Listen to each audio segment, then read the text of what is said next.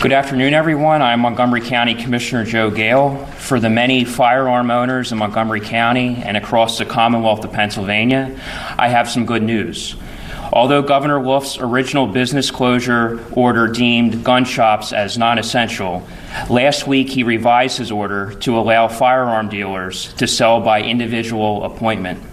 In addition, the state of Pennsylvania has granted an extension for license to carry permits. Permits expired March 19, 2020 or later have been extended to May 30, 2020. This extension is necessary due to the closure of some county courthouses and sheriff offices across the Commonwealth. On March 16, 2020, Montgomery County Sheriff Sean Kilkenny suspended the processing of gun permits. Furthermore, Sheriff Kilkenny has temporarily suspended new gun permit applications. Once things return to normal, the Montgomery County Sheriff's Office may extend service hours, including Saturdays, to stem the backlog of gun permit applications.